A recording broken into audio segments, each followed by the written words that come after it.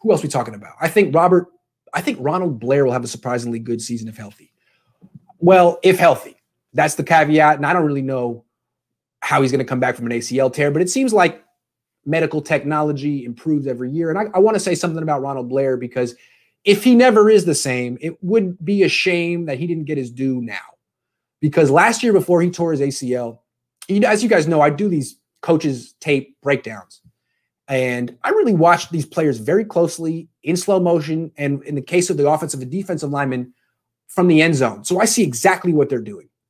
And I was impressed with Ronald Blair in every game. He's not as good of a pass rusher as Nick Bosa or Dee Ford or Eric Armstead, which is why he was a 5th-round pick. He's not naturally gifted like that. But he is technically perfect. Everything the Niners coach their defensive ends to do, he does right. And you see that in run defense. He's never fooled. He's never fooled by an end around. He never gives up the edge. He plays through the whistle. I felt when he was healthy, he was the 49ers' best run defending defensive end. Better than Armstead. Better than Bosa. Bosa and Armstead can get fooled a little bit on reverses, end arounds, misdirection stuff. Not Blair. Blair is disciplined. Blair is polished. Blair's an asset. I totally get why they brought him back, and I hope he's healthy because he was a lot of fun to watch. Hey, nothing against Eric Armstead, but I pointed it out in many of my film breakdowns last year. Bosa too, just losing sight of your, backside contain.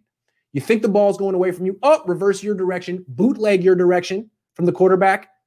Why do you think all those bootlegs worked week 16 from the Rams? Because Armstead and Bosa are a little undisciplined. They're excellent players, a little undisciplined. Better players than Ronald Blair, but what Ronald Blair has going for him is discipline. So he's useful to this team. He has a skill set that's needed. A really nice guy who could play, a really good player who can play 25, 30, 35 snaps a game with no drop-off and improve your run defense. Yeah, but you do not give them enough credit for their strength of the points. Oh, my goodness. Eric Armstead and Nick Bosa might be the 2 strongest defensive ends at the point of attack.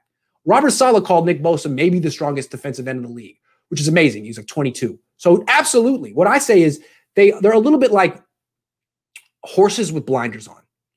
They get real caught up in run defense with just pile driving the dude in front of them. And sometimes they're a little late to react to the misdirection. Fix it with experience. Fix it with experience. Mac is stronger. Yeah, I agree. Okay, we've got 35 minutes in. I think this has been an effective Periscope so far. Nick learns, though. Absolutely. I'm not knocking Nick. I'm just saying I'm just describing where he's at in his development and why I like Ronald Blair, why he added something to that rotation last year. He did add something. And I think he was probably, coaches can point to Ronald Blair and say, Nick, this is how it's done. You're a natural as a pass rusher. This is how it's done against the run. It's supposed to look exactly like that. You can do that.